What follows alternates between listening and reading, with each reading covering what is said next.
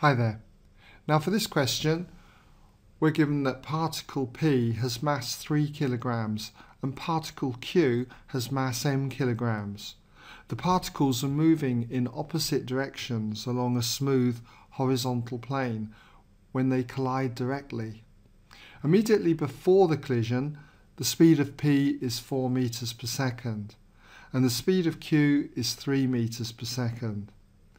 In the collision, the direction of motion of P is unchanged and the direction of motion of Q is reversed.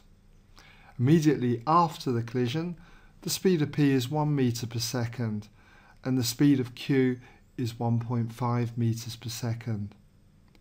And we've got two parts here. Now in part A, we've got to find the magnitude of the impulse exerted on P in the collision for 3 marks. And in part B, find the value of m for 3 marks. So if you'd like to have a go at this, haven't done so already, I'll just give you a moment to pause the video.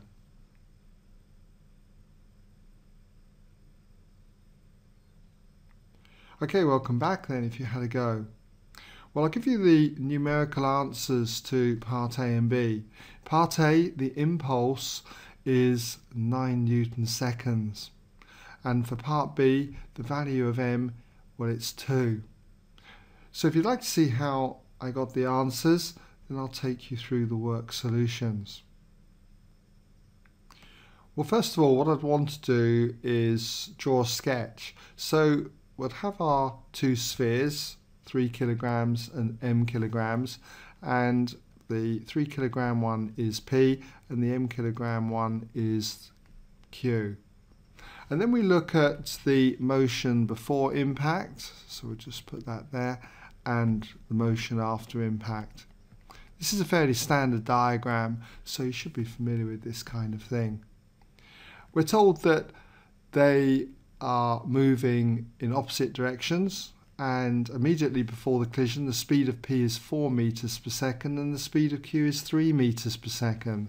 So we'll have P then going at 4 meters per second towards the right, and we'll have Q moving to the left then at 3 meters per second.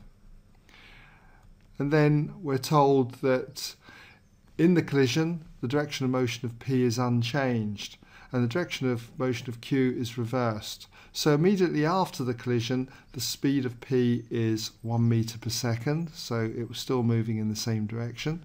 So we'll have that as 1 meter per second.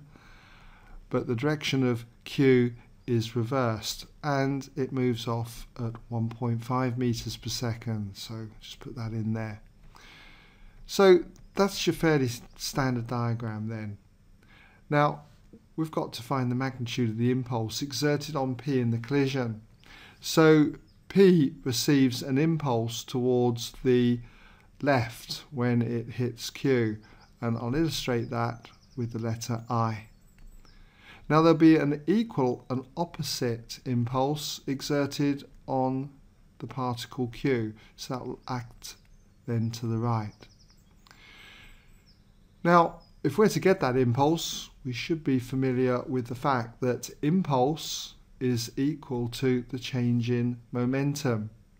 Momentum, remember, is given by mass times velocity, so impulse is the final momentum minus the initial momentum. Normally it wouldn't matter which particle we work with, but if we're to get the magnitude of I can see that we have to work with particle P because we haven't got the mass m, okay, of particle Q. So if we just say consider P, then in this part here, let's just label it part A. We'll consider P. It's a good idea just to say which particle you're working with in problems like this. Now we're dealing with vector quantities. Impulse is a vector quantity as well as momentum. So we need to set up a positive sense, and I always find this is the place that most people tend to fall down on. So I'm going to select positive sense to the left, purely because I acts towards the left. So if that's the case, we've got positive I then for the impulse equals the final momentum. So that's going to be the mass, which is 3 kilograms, multiplied by the velocity.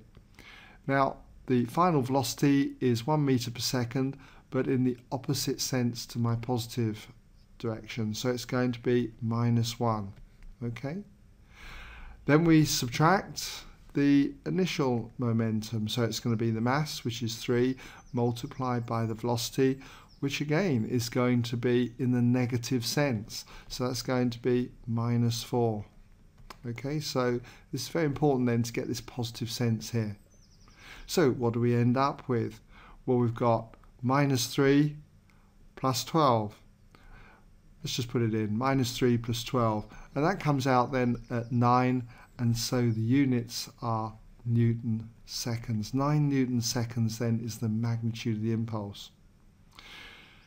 Okay, so that's part A then. Moving on,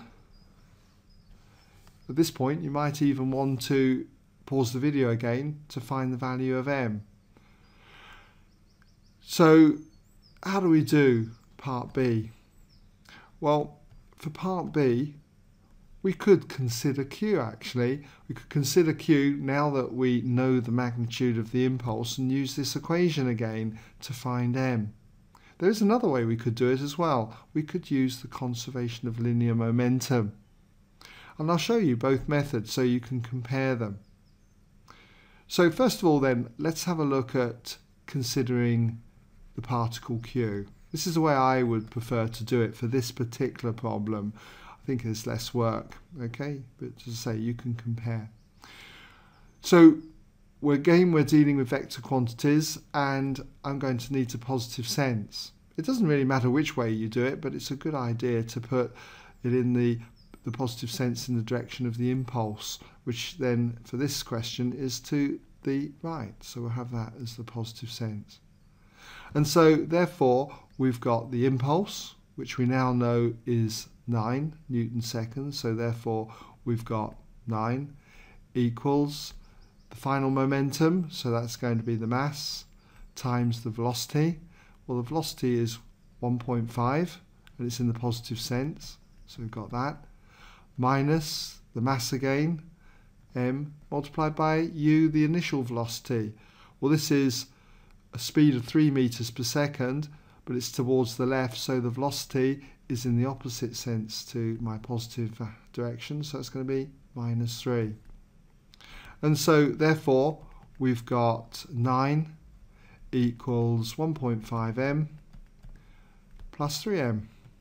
So we've got 4.5 m here. And so therefore 9 equals 4.5 m.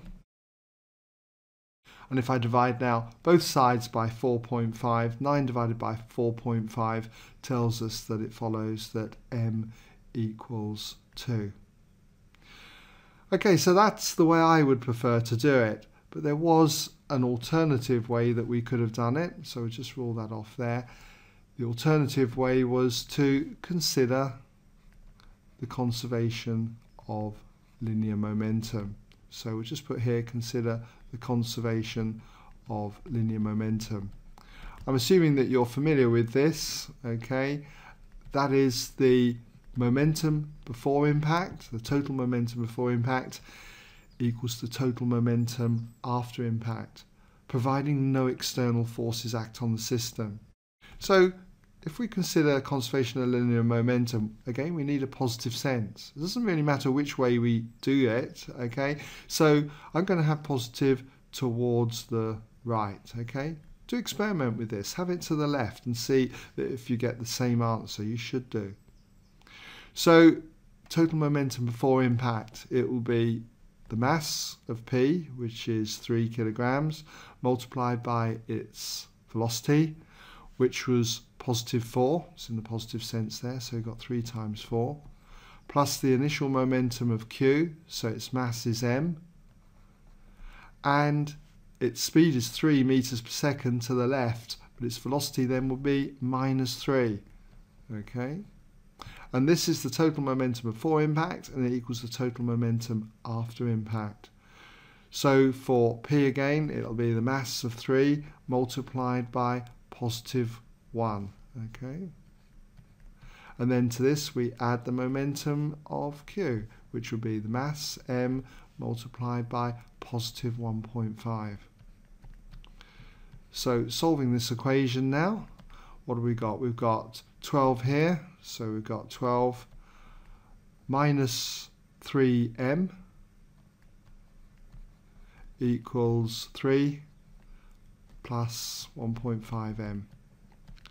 And I can see that if we were to subtract 3 from both sides and add 3m to both sides, we're going to have 12 minus 3, which is going to be 9, is equal to 3m plus 1.5m, 4.5m. So we're back at the same equation we had here. So dividing both sides by 4.5 tells us that m equals 2. So I hope you've been able to follow my methods here, and that brings us now to the end of this question.